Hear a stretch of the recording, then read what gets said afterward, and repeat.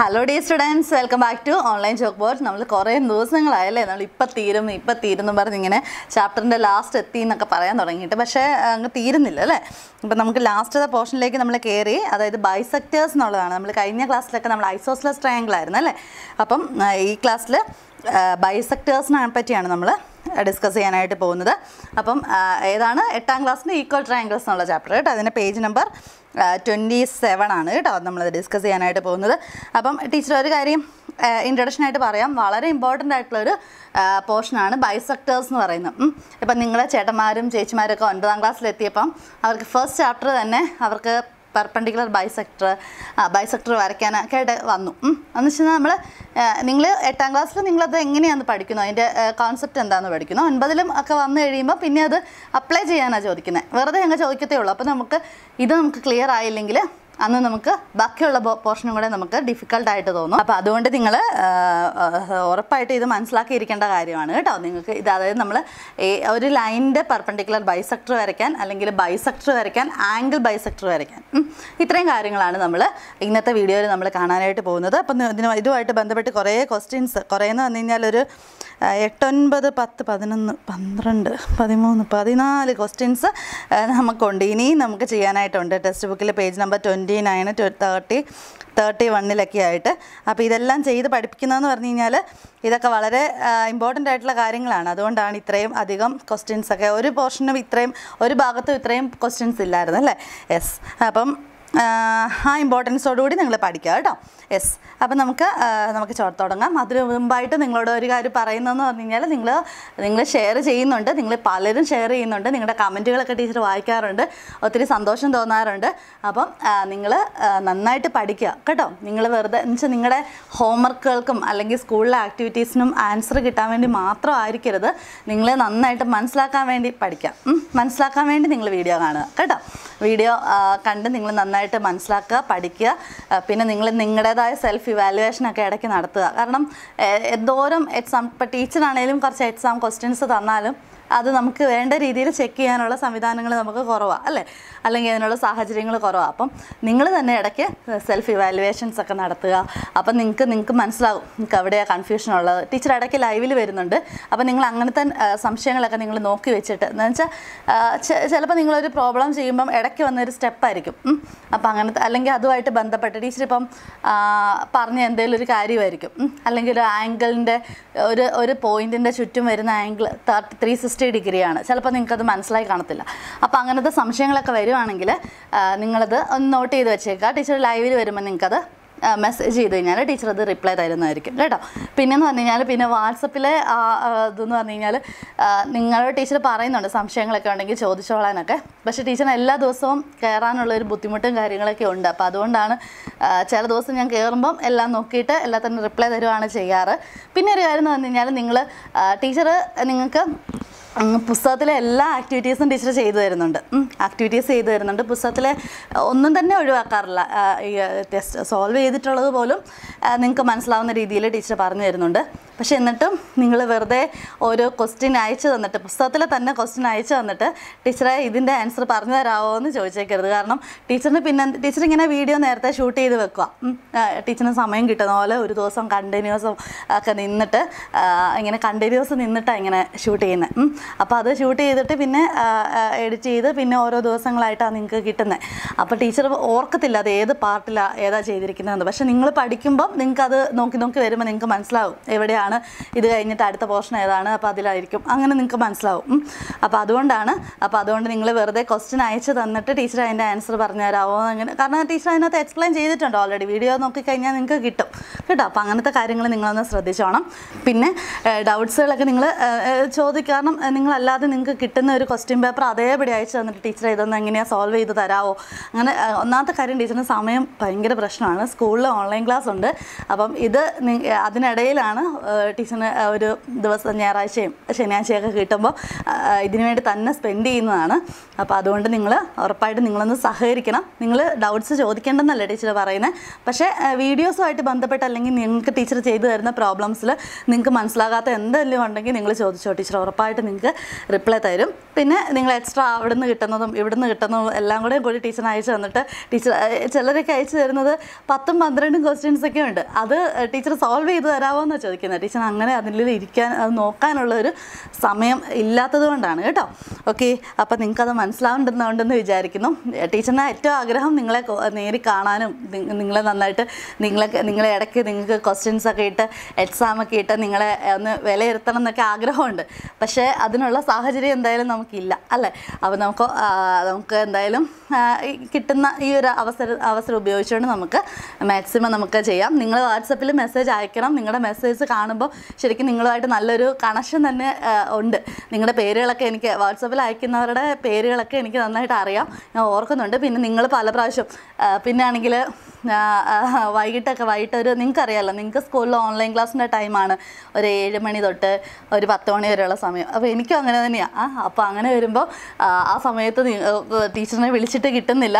കാരണം അത് WhatsApp business വേറൊരു നമ്പറാണ്. അതിന് നമ്പർ വിളിച്ചാൽ നിങ്ങൾക്ക് കിട്ടത്തില്ല.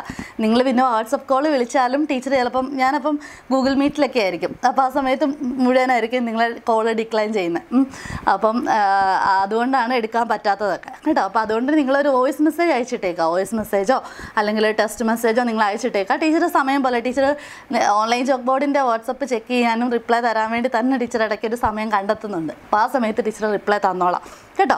പിന്നെ ലൈവിൽ വരുമ്പോൾ ബാക്കി ഡൗട്ട്സൊക്കെ ക്ലിയർ ചെയ്തോളാം. അപ്പോൾ നിങ്ങളുടെ ഡൗട്ട് എന്താണെന്നുള്ളത് നിങ്ങളൊന്ന് ഓഡിയോ അയച്ചിട്ടാൽ മതി. ഓഡിയോയോ അല്ലെങ്കിൽ ടീച്ചറിനെ ഇപ്പം തന്നെ വിളിച്ച് ഇപ്പം തന്നെ കിട്ടണമെന്ന് വെച്ച് കഴിഞ്ഞാൽ ചിലപ്പം കിട്ടിയെന്ന് വരത്തില്ല. അതുകൊണ്ടാണ് കേട്ടോ. ഓക്കെ, അപ്പം നിങ്ങളുടെ എല്ലാ സപ്പോർട്ടിനും സ്നേഹത്തിനും എല്ലാം നന്ദി, ഒത്തിരി നന്ദി. നിങ്ങളുടെ കമൻസും ഒക്കെ ടീച്ചർ കാണാറുണ്ട്. അപ്പോൾ എല്ലാത്തിനും ഒന്നും വേണ്ട വിധം റിപ്ലൈ തരാൻ പറ്റുന്നില്ല. അപ്പോൾ അതുകൊണ്ട് അതൊക്കെ എല്ലാം സമയത്തിൻ്റെ ഒരു പ്രശ്നത്തിൻ്റെ ആണെന്നുള്ളത് പറയുവാണ്. അപ്പോൾ ആരും വിഷമിക്കരുത്. അപ്പം നമുക്ക് അടുത്ത ക്ലാസ്സുകളിലൂടെയൊക്കെ നമുക്ക് കാണാം. ഓക്കെ, അപ്പം നമ്മളിവിടെ ബൈസെക്ടേഴ്സാണ് നമ്മൾ പഠിക്കാനായിട്ട് പോകുന്നത് അല്ലേ. അപ്പം ബൈസെക്ടേഴ്സിന് ആദ്യം ഒരു ഐസോസ്ലസ് ട്രയാങ്കിൾ അവിടെ വരച്ചിട്ടുണ്ട്. അപ്പോൾ ടീച്ചർ ആദ്യം പുസ്തകത്തിലെ കാര്യം എക്സ്പ്ലെയിൻ ചെയ്ത് പറയാം. അത് കഴിഞ്ഞിട്ട് ടീച്ചർ ഇത് കാണിച്ചു തരാം. ആദ്യം നിങ്ങൾക്ക് അതൊന്നും മനസ്സിലാകേണ്ട കാര്യങ്ങളേ ഉള്ളൂ. ആദ്യം ടീച്ചർ ഒരു ഫിഗർ വരച്ച് കഴിഞ്ഞിട്ട് എക്സ്പ്ലെയിൻ ചെയ്ത് തരാം. ഓക്കെ, അപ്പോൾ ഇതാണ് നമ്മുടെ ടെക്സ്റ്റ് ബുക്കിൽ പേജ് നമ്പർ 27 ആണ് കേട്ടോ. ബൈസെക്ടേഴ്സ്. ഓക്കെ, ബൈസെക്ടേഴ്സ് ഇതാണ് നമ്മുടെ ഹെഡിങ്. ബൈസെക്ടേഴ്സ് കേട്ടോ. ബൈസെക്റ്റ് ചെയ്യുക എന്ന് പറഞ്ഞു കഴിഞ്ഞാൽ ഈക്വലായിട്ട് കട്ട് ചെയ്യുന്ന, ഈക്വലായിട്ട് നമ്മൾ എന്തിനെങ്കിലും ഡിവൈഡ് ചെയ്യുന്നതിനൊക്കെയാണ് നമ്മൾ ബൈസെക്റ്റ് ചെയ്യുക എന്ന് പറയുന്നത്. അല്ലെങ്കിൽ ഒരു ലൈനിനെ ഈക്വലായിട്ട് ഡിവൈഡ് ചെയ്യുക, അല്ലെങ്കിൽ ഒരു ആംഗിളിനെ ഈക്വലായിട്ട് ഡിവൈഡ് ചെയ്യുക. ഓക്കെ, അതിനെയാണ് നമ്മൾ ബൈസെക്റ്റ് ചെയ്യുക എന്ന് പറയുന്നത് അല്ലേ. നമ്മൾ കഴിഞ്ഞ ഏതോ ക്ലാസ്സിനകത്തൊക്കെ നമ്മൾ ഡയഗണൽസ് ബൈസെക്റ്റ് ചെയ്യുന്നു എന്ന് പറയും. ബൈസെക്റ്റ് ചെയ്യുക എന്ന് പറഞ്ഞാൽ ഒരു ലൈനിനെ ബൈസെക്റ്റ് ചെയ്യുന്ന ലൈനിൻ്റെ കറക്റ്റ് സെൻറ്ററിൽ കൂടി ആയിരിക്കും അത് ഒരു ലൈൻ പോകുന്നത്. അപ്പം ഈ എ ബി എന്ന് പറയുന്ന ലൈനിനെ CD ബൈസെക്റ്റ് ചെയ്യാന്ന് പറയും അല്ലേ. ഇനി ആംഗിൾ ബൈസെക്റ്റ് ചെയ്യാന്ന് പറഞ്ഞാൽ ഇതൊരു ആംഗിൾ ആണെങ്കിൽ ആംഗിളിൻ്റെ കറക്റ്റ്, ഇപ്പം ഈ ആംഗിളിൻ്റെ പേര് ABC ആണെങ്കിൽ ഈ ആംഗിളിനെ BD എന്ന് പറയുന്ന ലൈൻ ഈക്വലി ബൈസെക്റ്റ് ചെയ്യുവാണെന്ന് പറയാം. ബൈസെക്ടർ എന്നുള്ള ഒരു വാക്കുകൊണ്ട് മീൻ ചെയ്യുന്ന കാര്യമാണ് ടീച്ചർ ഇപ്പോൾ പറഞ്ഞത്. അപ്പോൾ അതിൻ്റെ ബാക്കി കാര്യങ്ങൾ നമുക്ക് നോക്കാം. In triangle ABC the sides AC and BC are equal. ACയും BCയും equal ആണ്. അപ്പോൾ തന്നെ അതൊരു isosceles ട്രയാങ്കിളായി. CP perpendicular from C to AB. CP is a perpendicular from C to AB. AB എന്ന് പറയുന്ന ലൈനിലേക്ക് സിയിൽ നിന്ന് വരയ്ക്കുന്ന ലൈനാണ് സിയിൽ നിന്ന് വരയ്ക്കുന്ന ഒരു പെർപെൻഡിക്കുലർ ലൈനാണ് CP എന്ന് പറയുന്നത്. എന്താണ് പെർപെൻഡിക്കുലർ എന്ന് പറയുന്നത്? 90 ഡിഗ്രി വരുന്നതിന് അല്ലേ. 90 ഡിഗ്രി വരുന്നതിനാണ് പെർപെൻഡിക്കുലർ എന്ന് പറയുന്നത് കേട്ടോ. അതായത് പെർപെൻഡിക്കുലർ ലൈൻ വരയ്ക്കുക എന്ന് പറഞ്ഞു കഴിഞ്ഞാൽ ഇപ്പം നമുക്ക് ഈ ലൈനിൽ നിന്ന് നമുക്കൊരു പെർപെൻഡിക്കുലർ ലൈൻ വരയ്ക്കാൻ പറഞ്ഞു കഴിഞ്ഞാൽ നമുക്ക് പല പെർപെൻഡിക്കുലേഴ്സ് വരയ്ക്കാം. അപ്പം ഇവിടെ നിന്ന് ഇങ്ങനെ ഇതൊരു 90 ഡിഗ്രിയാണ്. ഇപ്പോൾ ഇതൊരു പെർപെൻഡിക്കുലറാണ്, ഇതൊരു പെർപെൻഡിക്കുലറാണ്, ഇതൊരു പെർപെൻഡിക്കുലറാണ്. ഇങ്ങനെ വേണമെങ്കിൽ നമുക്ക് പെർപെൻഡിക്കുലർ വരയ്ക്കാം. പെർപെൻഡിക്കുലർ എങ്ങനെയാണ് വരയ്ക്കുന്നത്? ഈ ലൈനിൽ ഒരു ലൈൻ വരയ്ക്കുക, എന്നിട്ട് എവിടെയാണോ നമുക്ക് വരയ്ക്കേണ്ടത് അവിടെ കൊണ്ടുവന്ന് പ്രൊട്രാക്ടർ വെച്ചിട്ട് അതിൻ്റെ മേളിലെ പ്രൊട്രാക്ടറിൽ 90 ഡിഗ്രി വരുന്നിടത്തൊരു ഡോട്ട് കൊടുത്തിട്ട് അവിടെ നിന്ന് കറക്റ്റ് സ്ട്രെയിറ്റ് താഴോട്ട് വരച്ച് കഴിഞ്ഞാൽ നമുക്ക് എന്ത് കിട്ടും? ഒരു പെർപെൻഡിക്കുലർ ലൈൻ കിട്ടും അല്ലേ. അതാണ് പെർപെൻഡിക്കുലർ എന്നുകൊണ്ട് ഉദ്ദേശിക്കുന്നത്. അപ്പം AB യുടെ പെർപെൻഡിക്കുലറാണ് സി പി പെർപെൻഡിക്കുലർ ലൈനാണ് ടു എ ബിയിലേക്ക് വരച്ചിരിക്കുന്ന പെർപെൻഡിക്കുലർ ലൈനാണ് സി പി എന്ന് പറയുന്നത്. We have seen that the sides and angles of triangle APC and triangle BPC are the same. So AP equal to PB. Okay. അപ്പോൾ ഇത് equal ആണ് അല്ലേ? അതായത് ഈ രണ്ട് ട്രയാങ്കിൾ നമ്മൾ എടുത്തു കഴിഞ്ഞാൽ ഈ രണ്ട് ഈക്വൽ സൈഡ്സ് ആണ് അല്ലേ? ഈ രണ്ട് ഈക്വൽ സൈഡ്സ് എന്ന് പറയുമ്പോൾ ഇതിനകത്ത് ഇതിൻ്റെ ഓപ്പോസിറ്റ് വരുന്നത് ഇതും ഇതിൻ്റെ ഓപ്പോസിറ്റ് വരുന്ന ഇതും. അപ്പോൾ ഇത് രണ്ടും എന്താണ്? ഇത് രണ്ടും ഈക്വൽ ആംഗിൾസ് ആണ്. ഇത് 90 ഡിഗ്രി ആണ്, ഉറപ്പായിട്ട് ഇതും 90 ഡിഗ്രി ആയിരിക്കും. കാരണം ഇത് ലീനിയർ പെയർ ആണ്. ഇത് 90 ഡിഗ്രി ആണെങ്കിൽ ഇത് 180 മൈനസ് 90, അതായത് 90 ഡിഗ്രി തന്നെ വരും. യെസ്. അപ്പോൾ ഇത് രണ്ടും പിന്നെ ഇതും ഈക്വൽ ആണെങ്കിൽ ഉറപ്പായിട്ടും ഈ രണ്ട് ആംഗിൾസും ഈക്വൽ ആയിരിക്കും. ഇനി ഈക്വൽ ആംഗിൾസിൻ്റെ ഓപ്പോസിറ്റ് വരുന്ന സൈഡ്സും ഈക്വൽ ആയിരിക്കും. അതായത് ഈ രണ്ട് സൈഡ്സ് ഈക്വൽ ആണ്, അത് നമുക്കറിയാം. കാരണം ക്വസ്റ്റ്യൻ പറഞ്ഞിട്ടുണ്ട്. പിന്നെ C P equal to C P common സൈഡാണ്. പിന്നെ ഇതിൻ്റെ ഓപ്പോസിറ്റ് വരുന്നത് ഇതും ഇതിൻ്റെ ഓപ്പോസിറ്റ് വരുന്ന ഇതും. അപ്പോൾ ഇത് രണ്ടും എന്താണ്? A P equal to P B U ആണ് അല്ലേ? A P equal to P B ആണ്. That is C P ബൈസെറ്റ്സ് A B again C P ബൈസെറ്റ്സ് A B അല്ലേ? എന്ന് വെച്ചാൽ അതിൻ്റെ അർത്ഥം എന്താണ്? ഈ എ ബി എന്ന് പറയുന്ന ലൈനിനെ ബൈസെക്റ്റ് ചെയ്യുവാണ് സി പി ചെയ്യുന്നത്. മനസ്സിലായോ? ബൈസെക്റ്റ് ചെയ്യുക എന്ന് പറഞ്ഞാൽ ഈക്വലി ബൈസെക്റ്റ് ചെയ്യുക. അതായത് A P equal to P B എന്ന് വെച്ചാൽ ഈ കറക്റ്റ് ഇത് ഇതിൻ്റെ മിഡ് പോയിൻ്റ് ആണെന്ന്. അപ്പം ഈ സി പി വരച്ചിരിക്കുന്നത് എ ബിനെ ബൈസെക്റ്റ് ചെയ്യുവാണ് ചെയ്തിരിക്കുന്നത്. Again angle A C P and angle B C P R equal. ഈ ആംഗിളും ഈ ആംഗിളും ഈക്വൽ ആണ്. അതിൻ്റെ അർത്ഥം എന്താണ്? So we can say that the line C P bisects angle C also.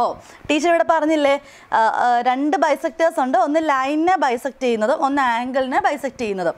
ഇവിടെ എ പി എന്ന് പറയുന്ന ലൈനിനെ സി പി ബൈസെക്റ്റ് ചെയ്തിരിക്കുവാണ്. കാരണം എന്താ? A P equal to P B എന്ന് നമുക്കറിയാം. അതുകൊണ്ട് എ ബി എന്ന് പറയുന്ന ലൈനിനെ സി പി ബൈസെക്റ്റ് ചെയ്തേക്കുവാണ്. രണ്ടാമത്തെ കാര്യം എന്താണ്? എ സി പി എന്ന് പറയുന്ന ആംഗിളും ബി സി പി എന്ന് പറയുന്ന ആംഗിളും സെയിം ആണ്. അതിൻ്റെ അർത്ഥം എന്താ? ഈ സി പി എന്ന് പറയുന്ന ലൈൻ ഈ സി എന്ന് പറയുന്ന ആംഗിളിനെയും ബൈസെക്റ്റ് ചെയ്തിരിക്കുവാണ്. മനസ്സിലായോ?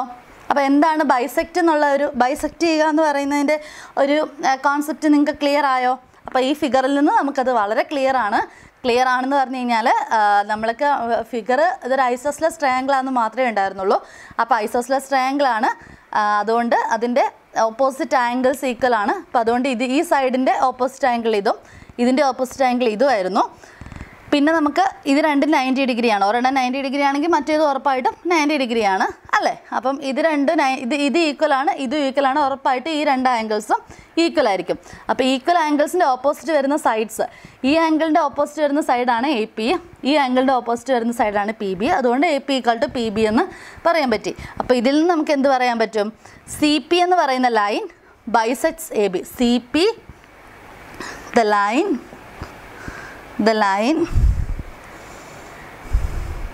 line CP bisects AB and the line CP bisects angle C. Angle സീനെയും അതുപോലെ തന്നെ സി പി ബൈസെക്റ്റ് ചെയ്യുന്നുണ്ട്. അപ്പോൾ അതാണ് നമ്മൾ ഈ ഫിഗറിനകത്തുനിന്ന് കണ്ടത്. ഇനി അതിൽ നിന്ന് നമുക്കൊരു പോയിന്റിലേക്ക് വരാം. പേജ് നമ്പർ 27 ഒരു യെല്ലോ ബോക്സിൽ കിടക്കുന്നുണ്ട്.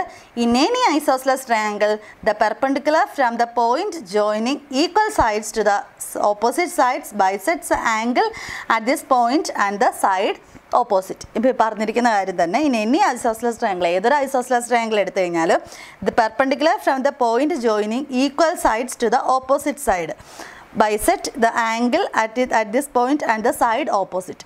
അതായത് ഈക്വൽ സൈഡ്സ് ഏതാണ്? എ സിയും പി സിയും. ഈ ഈക്വൽ സൈഡ്സ് ജോയിൻ ചെയ്യുന്ന പോയിന്റിൽ നിന്ന് നമ്മൾ വരയ്ക്കുന്ന പെർപെൻഡിക്കുലർ ലൈൻ ആ ആംഗിളിനെ ബൈസെക്റ്റ് ചെയ്യുന്നു, കൂടാതെ ഇതിൻ്റെ ഓപ്പോസിറ്റ് വരുന്ന ഈ സൈഡിനെയും ബൈസെക്റ്റ് ചെയ്യുന്നു. മനസ്സിലായോ? അതാണ് നമുക്ക് പഠിക്കാനായിട്ടുള്ള ഏറ്റവും ഇമ്പോർട്ടൻ്റ് ആയിട്ടുള്ളൊരു കാര്യം. ഫസ്റ്റ് തിങ് എന്ന് പറഞ്ഞു കഴിഞ്ഞാൽ എന്താണ്, ഒരു ഐസോസ്ലസ് ട്രയാങ്കിളിൻ്റെ ഈക്വൽ സൈഡ്സ് ആദ്യം നോക്കാം. ഈക്വൽ സൈഡ്സ് എന്ന് പറഞ്ഞാൽ ഇവിടെ എ സിയും ബി സിയും ആണ്. ഇതിൻ്റെ അത് ജോയിൻ ചെയ്യുന്ന പോയിന്റ് എന്ത് ചെയ്യുന്നു, അവിടെ നിന്ന് ഉണ്ടാകുന്ന പെർപെൻഡിക്കുലർ ബൈസെക്ടർ. പെർപെൻഡിക്കുലർ ബൈസെക്ടർ എന്ന് പറഞ്ഞാൽ, ബൈസെക്ടർ എന്ന് പറഞ്ഞാൽ എന്താണെന്ന് അറിയാലോ, പെർപെൻഡിക്കുലർ എന്ന് പറഞ്ഞു കഴിഞ്ഞാൽ അത് കറക്റ്റ് 90 ഡിഗ്രിയിൽ തന്നെ ആവണം, എന്നാലേ ഉള്ളത് പെർപെൻഡിക്കുലർ ബൈസെക്ടർ ആവുള്ളൂ. അപ്പോൾ ഇവിടെ പെർപെൻഡിക്കുലർ ബൈസെക്ടർ ആണ്. ഓക്കെ, അത് ആ പെർപെൻഡിക്കുലർ ബൈസെക്ടർ അവിടുത്തെ ആംഗിളിനെ, അതായത് ഈ equal sides join ചെയ്തുണ്ടാകുന്ന ആംഗിളിനെയും equally bisect ചെയ്യുന്നു. അതുപോലെ തന്നെ അതിൻ്റെ ഓപ്പോസിറ്റ് ഉണ്ടാകുന്ന സൈഡിനെയും ഈക്വലി ബൈസെക്റ്റ് ചെയ്യുന്നു.